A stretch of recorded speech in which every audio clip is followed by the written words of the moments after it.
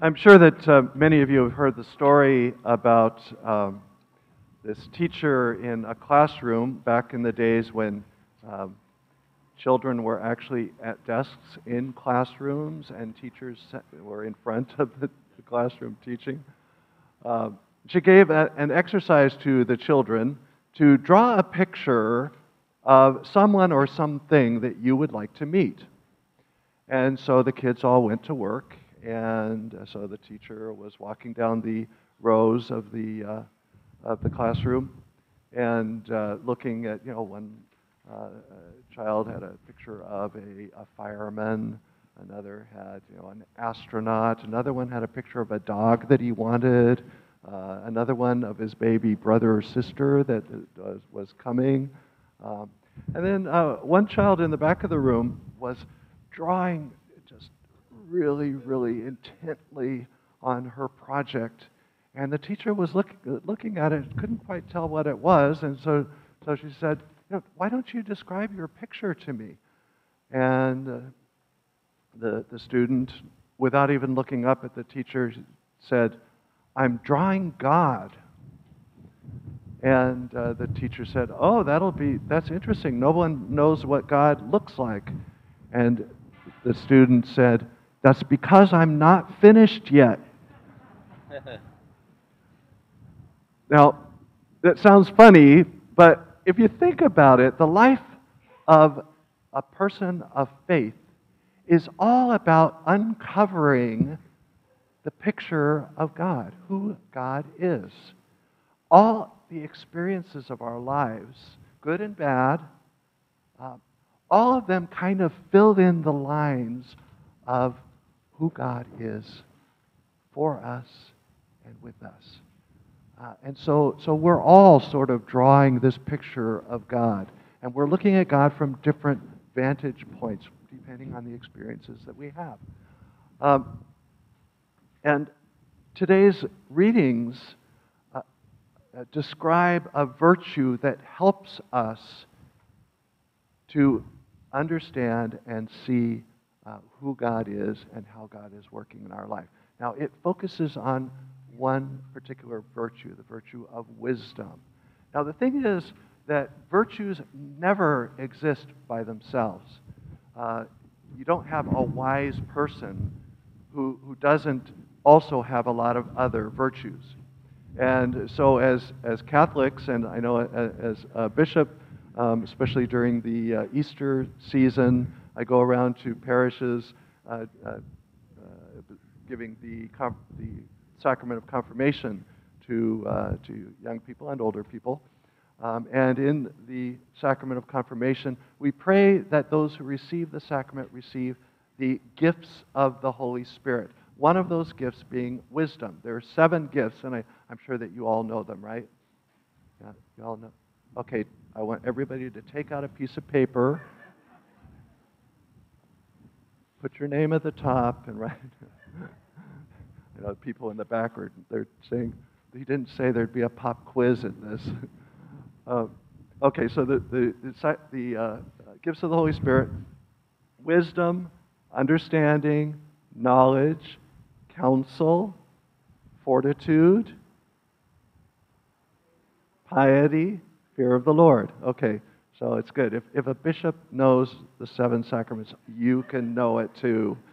So these 7 gifts of the Holy Spirit that we receive and rely on. That's the Holy Spirit telling me to be shorter. So I'll speak from here. No. So these gifts of the Holy Spirit. And I think the first 3 we can talk about because they really go together. Knowledge, understanding, wisdom. Knowledge, understanding, wisdom. Knowledge is a gift where you know what something is. It answers the question, what? Knowledge. Okay, so what is that? It's a chair. Okay, I know that that's a chair. Understanding is knowing why we have a chair. You have a chair so that you can sit down. So we know what they're for.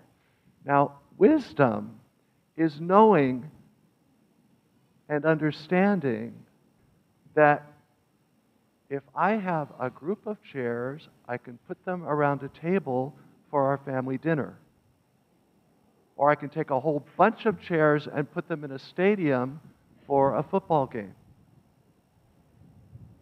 Or I can put them socially distant in a covered patio for Mass.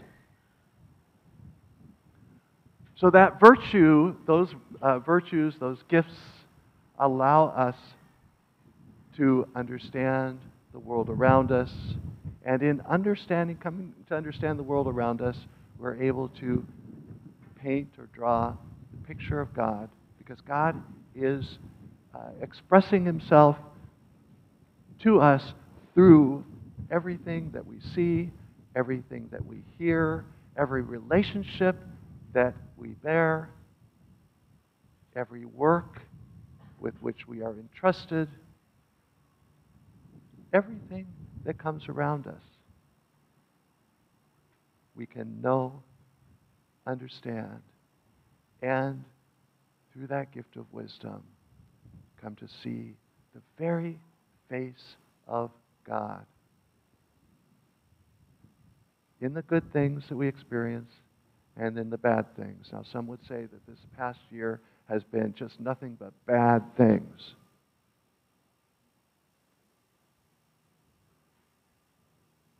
But as people of faith, as people of hope, and as people of love, we are called to see God present in and through even our difficult times.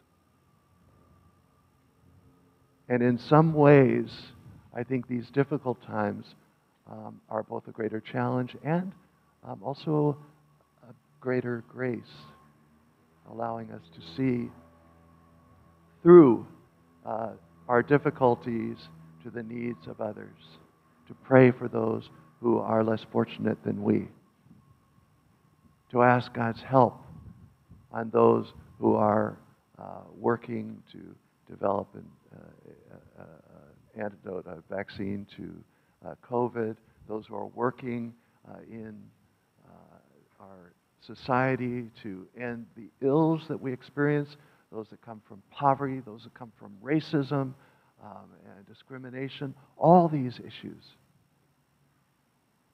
As people of faith, people of hope, people of love,